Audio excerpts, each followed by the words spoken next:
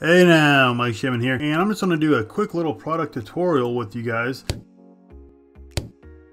So let's go ahead and get started. I'm dragging all my products over here. These products are already cut out. They're pings. I did not cut them out. The client provided them to me as cut out. What I'm going to do is I'm just going to make them look a little bit better, and how they look is presentable and not like a plain image like this. So we're going to add a couple shadows and then a bottom shadow as well. Alright, now that I have all my products in there, what I'll do is I'll just make a new folder. And then I will just put this product in this folder, and then I'll put all the other products that I have remaining into another folder and turn that off. I've just made a black or a white background, and I put that on. And what I'm going to do right now is just, since all the products are cut out, I can just go to the product layer and then use the magic wand tool and select the product almost. But if I go Control-Shift-I and I select the inverse, it'll just select the product. So I'm just going to make a new layer. I'm just going to go to my brush, and what I'm going to do is, it's a black brush, new layer, and I'm just going to kind of just go around the edges here and all the way down, holding shift. Right, and then come back up and then hold shift, and then just do this just a little bit, not too much. You don't want it to be too black. All right. At the same time, you do want it to be enough to where you can tell that the bottle has some dimension to it. Now I'm just going to go Control D, and you can also just make a mask if you wanted. You could just, if you wanted to do that, you could just add a new layer, and then just go to create clipping mask. So now it'll only do that on this layer. So that's how you do it the easy way, is you just create a clipping mask. And then you just do that. Alright, and you just go back. And then what you can do is to make a shadow on the bottom. You want the bottle to stand out a little bit. So I'm going to add a little drop shadow to it first. And it's going to be at a 90-degree angle, just like that. And you want to mess around with the sizing a little bit. You want it to be overly fuzzy, but you don't want it to be overly... You want to be able to see the background shadow, but you don't want to be able to think it's overdone, overkill. Okay, so just mess around with it. Then I just go okay. And then what I'll do is I'll go make a new layer. And this one, just make a new layer. Actually, I'll trash that layer. Since that was just an example layer, I wanted to show you guys the hard way and the easy way. Make a new layer, and then what I'll do is I'll just go to my brush, and you want to make sure it's on a softer brush. Okay, and then usually what I do is I do a bigger brush like that, and I'll just go Control T and bring it down. And I'll add it to the bottom here. Now I'm going to show you another way to do this as well. I usually do it with the black like this, and then in opacity, I just kind of mark it down a little bit. You can also bring it in if you want, like that.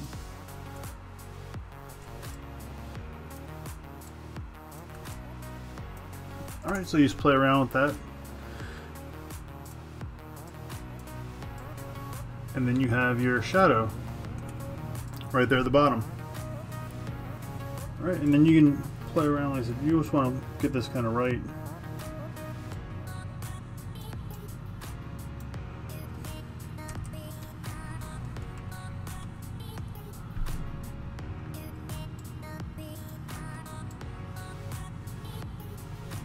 Okay. Now there's also another way to do that. You could also make a circle. Oops. You could also make a circle. Alright, and then if you just go to filter and blur, Gaussian blur, just go yes, okay, and then you can do this to what you like and press OK. And then you do the same thing and you just bring it down.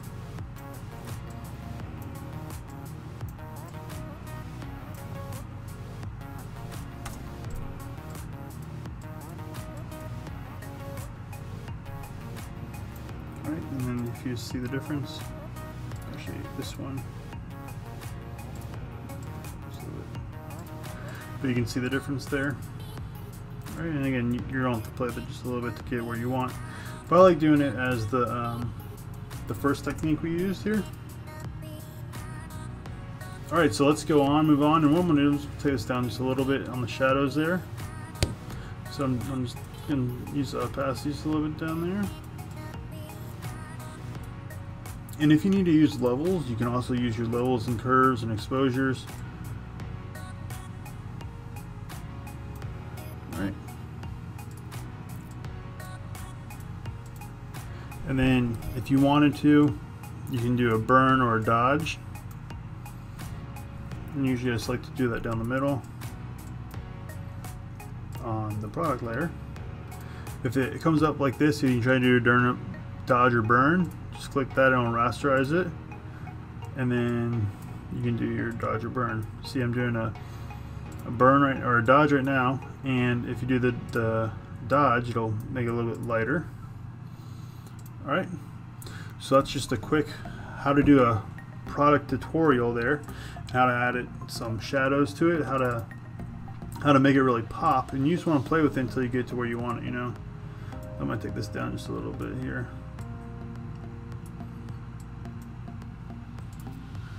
Alright, and then you save it. Once you save it, you can just move on to your next object. Alright, and then you just move it up, and then you start on that one the same way you did the other one. New layer, or actually, excuse me. Yeah, new layer, but you could, then you just do create clipping mask. And then press B, and it helps if you actually turn that layer off and then look at this layer. Okay, so let's just do this.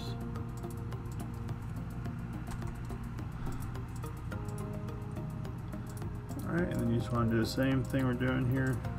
You could do inner shadow, but for me inner shadow just it doesn't have the same type of effect that this does.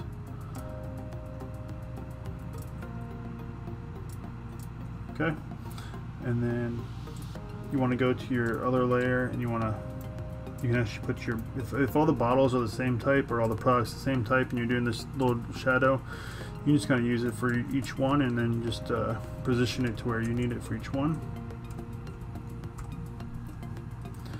Alright, and then come back up here, and let's do the dodge.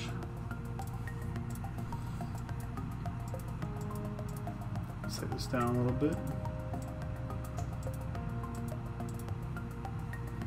Alright, and then you can just copy your drop shadow. You copy your layer style there from your first one.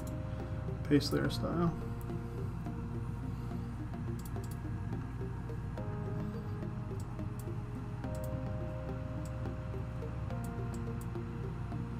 I'll bring that down just a tad bit there.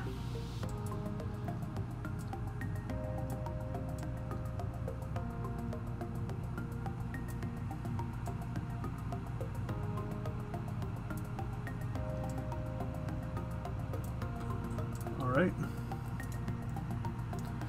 and then what you're going to do is save it, and you can always apply those. Alright guys, so that's how you do a quick tutorial of how to make some nice product images there. So I hope you guys got a lot of use out of this, and one other thing I want to mention too is make sure your product images are the same size, okay?